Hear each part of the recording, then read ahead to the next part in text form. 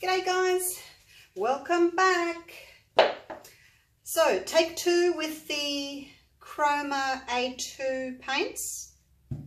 I will show you again the one that I am trying to recreate, this one here. This was done quite a while ago before I learnt a lot about flip and drag, so my cells aren't as good as my cells that I've been doing recently, but it's the colours that I'm going for. I'll just show you some of these are sort of more my recent cells. I guess they're a little bit smaller, but they're more round. So those, I do prefer the cells that are smaller, that are more round, than the sort of oblong ones that you get with a slightly thinner mix. This one, really busy. This was quite a thin mix, and you can see how the cells have all bumped into each other. There's not much background, so I don't really like that. I mean, it's still pretty, it's just a different look. I do prefer some background, so going with these colors but with a different brand of paint, because these ones were with Global Paints. This was before they started splitting. See, I've used the navy in there with the white and no splitting. So let's try the Chroma. Now these paints, I've mixed 2 parts pouring medium to 1 part paint, and I've used the 70% glue oil in this case, and 30% water. The only one I had to add a bit of water to was this red, because it was really thick. It still feels really thick. It does. Might have to add just a touch more water. See, that's what I did on the last pour, and it was too thin. This one does feel much thicker than the others. It's funny how the reds are like that. I'll give this a stir and I'll show you the consistency. If I'm using school glue, Elmer's school glue, this is how thick I would use it. The different glues do tend to make a difference. Look at that. See there? It's a really big mound. Kind of builds up on itself. Leaves a ribbon. So I'm hoping that my colours will stay more true and not blend as much with this thicker mix. And I'm going to 2 cups as well, which means I can have thicker layers of colour. So 3 drops in each.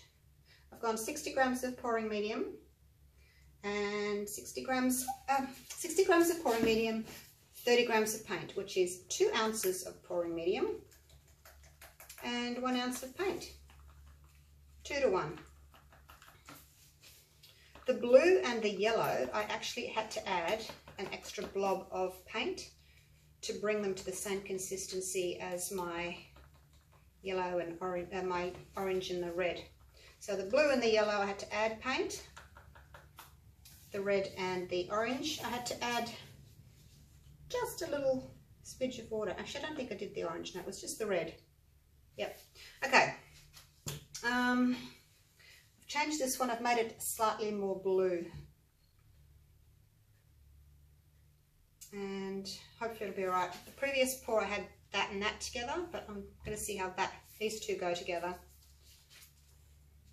Still really frothy, because I only just made them.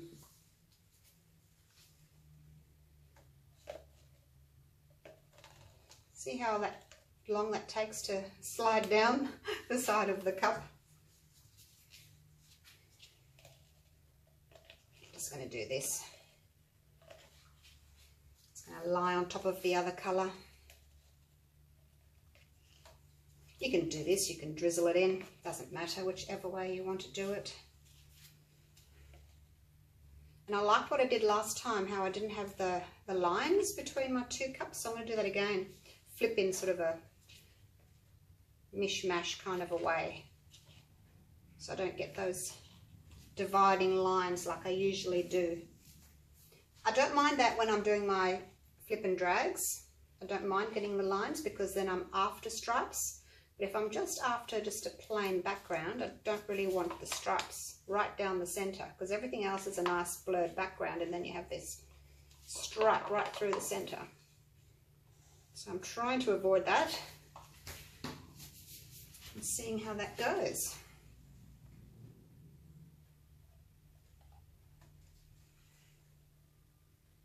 You can see how thick it is. It's taking a long time to pour down the side of the cup. As I said, I would never have it this thick if I was using global paints.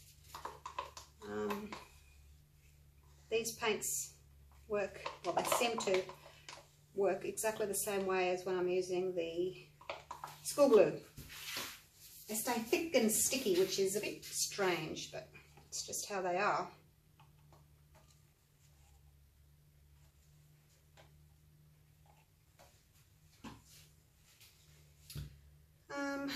Yeah, I'll go with, what does turquoise and red do? Don't know. I guess I'll find out. Oh, it's looking a bit icky. But I'm only doing 2 layers, so hopefully my colours will stay nice and bright. That'll do. I won't put any more in. Let's put some orange next to that one, just for a change. And then top it off with the yellow.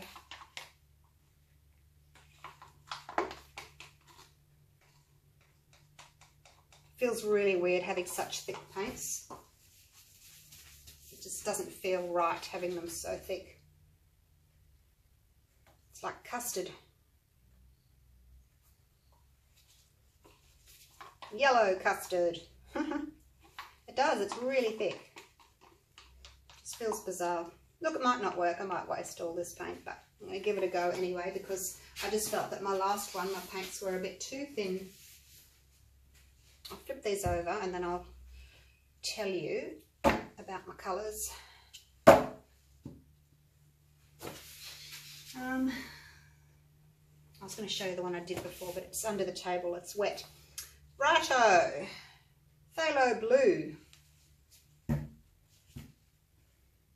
Cadmium yellow light.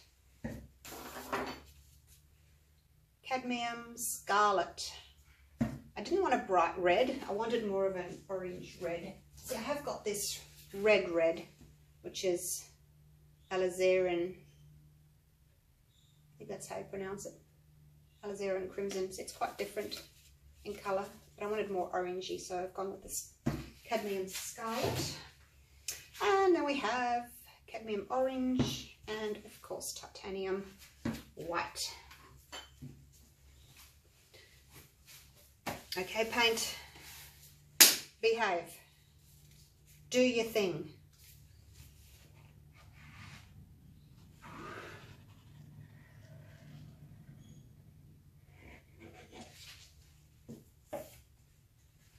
Now this one I'm kind of just going to push into that one.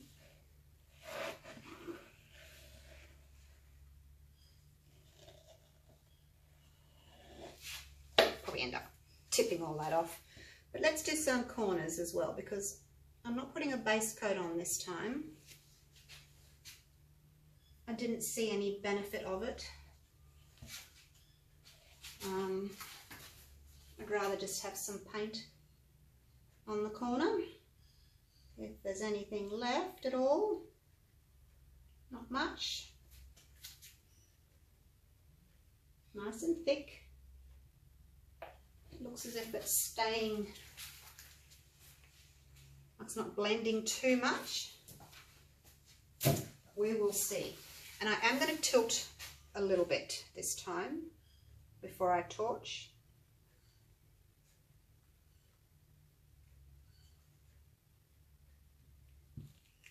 I don't have to worry too much about losing my stripies, you know, about keeping my straight lines, because you can't see where those two cups joined, can you? So, woohoo! Right, now I'll torch. Geez, a lot of blue here. I hope there's some cells under that, all that blue, like turquoise blue.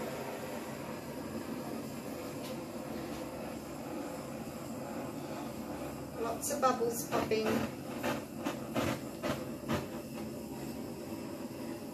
Oops. It's very reactive. See, I got a bit close there. Look at that.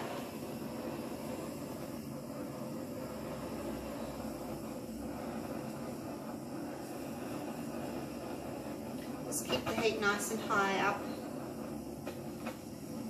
You can slowly travel down and penetrate that thick paint. Bring the oil up to the surface. Just do it nice and slowly. But you look at all the little specks. See, I don't like that, but that's because my paint was just mixed and it's so frothy. I don't get that with Global. I don't think I got it with the Mart, but I certainly am getting it with this paint. But I'm just testing it. If it doesn't work, then you know I'm not going to get any more of it. I only got the little pots just to see how it went. But I'll give it a go. If I don't like it, I just won't buy any more, eh? Easy. Whoa, I got too close there. I'm going to have to tip that off. Toot toot. Alright, let me pause. Posties here. I wish you wouldn't toot. Alright. Got me a parcel. What's in it? I'll open it in a minute. Certainly wouldn't be paint related, would it? Never. Alright, a little bit more torching. Just in the middle, just about there. I want a few cells there. I don't want to get too close, so I'm just going really gently. See, the cells that have popped up have grown again, same as they did in the last pour. Kind of bumping into each other again. I don't particularly like that type of cell, as I've told you before, and it must just be that this paint, even though it looks so thick in the cup, when it pours out, it just stays quite mobile, I guess. It just moves a lot. Okay, let's go to this corner here, and I need to get rid of some of this. It's just too much for me. Too busy.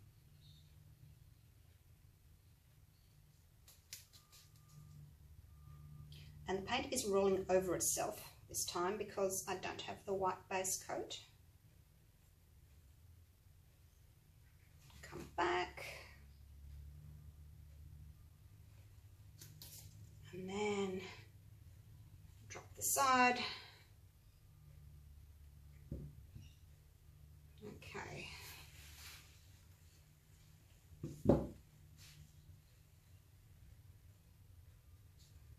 Take that around there so I don't drip.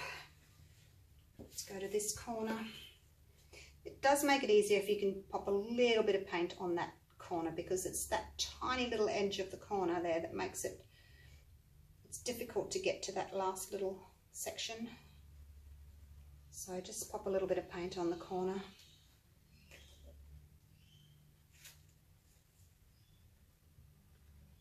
Okay. Shoot, oh, there's a fly. Go away, get out of my paint. Go back around this way since I'm already facing that way.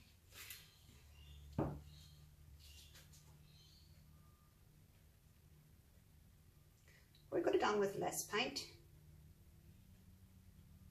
I think I had about 600 grams. I usually have between 500 and 600 grams for this size canvas.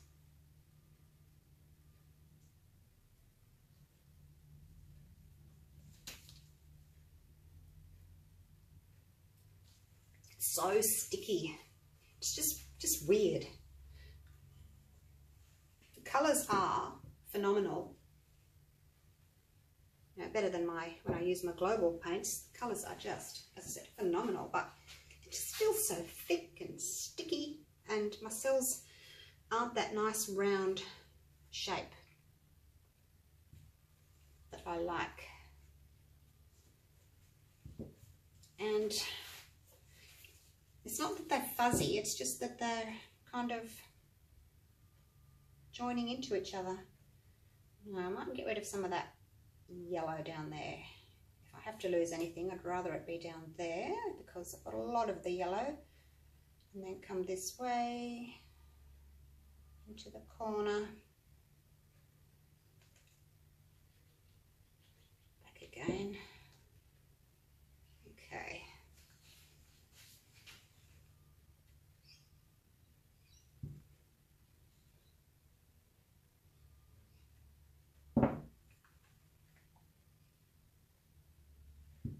It's done the same thing, stretched up here, same as it did with the previous pour, even though I made it a little bit thicker so that that wouldn't happen. It's not as bad. And I can move the paint around really quite easily, and the cells are staying where they should stay. So what do you think? This blue that I've changed, it's not so green, so it's actually, I think it's prettier. I just don't like the cells. So I don't think I will be buying any more of this, of the Chroma. I prefer the, what was it called? The Montmartre. I'm just going to run this under here, and then I'll take you in for a close-up. I'm not going to torch again. I can't see the benefit of torching again. All it's going to do is pop some more tiny little bubbles. And I don't need any more little tiny bubbles. Take some of that orange, just put it there.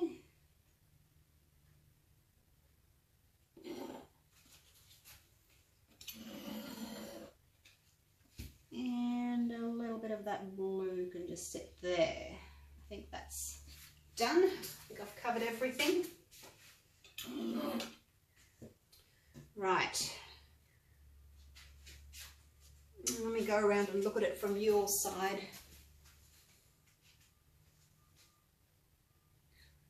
You know what I am liking though? The fact that you can't see where my two cups joined. I'll just take these. Look at that. Take these off, and then I'll show you what I mean. I'll show you one of my others. Which one can I show you? Oh, I've just got one here behind.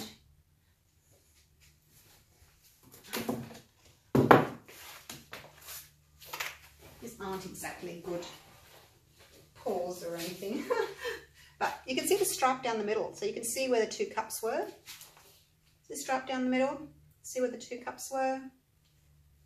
Wow, it's bright, isn't it?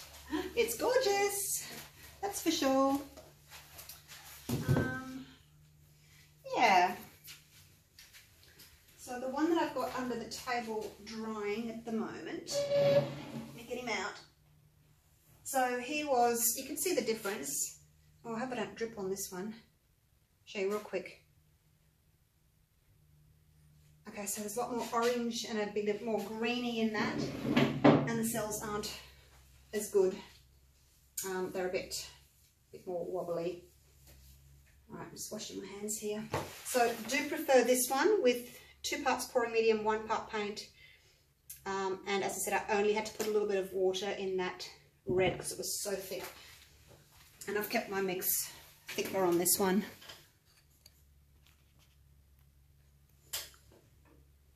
Actually, maybe I don't need to take you down. I can just zoom you in up here.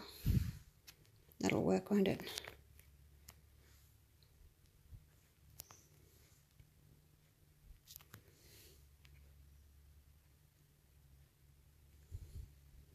There we go. That'll work. So, as far as experiments go with this Chroma paint, I'm in the light. Let me get out of the light. There we go. There's a light behind me, so I was standing in front of it. Yeah, I do like the brightness of them. There's no splitting, but it just feels really thick and sticky. It's very bubbly. So those are negatives to me, as well as my cells. I can't get them to stay nice and round and separate. They just want to bump into each other. The only thing I could do was thicken them up again, like even thicker. I guess I could try that. yeah, it wouldn't be a mound anymore on a mound. It would be a mountain on a mountain. They're really thick. All right, I will just take you down for a very quick close-up, and then I'll shut up and stop talking. I've done 4 paws today. I did the 2 clouds, and then I've done these 2. So the background's really pretty. Look at that orange against that bluey turquoise I made. But you can see my cells aren't that clear. Like, you know, there's colours inside colours, but they're not round. There's a few good ones, but overall they're just kind of bumping into each other. I'm very critical, I know, of my own work. I just know the sort of cell that I want, and then if I don't get it, I just think, oh, that's not very attractive. But it's still pretty, don't get me wrong, it's still pretty. It's just not exactly what I was hoping to achieve with these better quality paints. There's always that light glaring there. I'll do this so you get rid of it. There we go. All right, I'll leave it there. Hope you've learned something anyway. Hope you've enjoyed the video. And I'm going to might try these colours if I can. I don't think I've got the exact same colours in the Mott Mart. But I might have a go and just see what the difference is. All right, I'll see you for the next one then. Bye for now.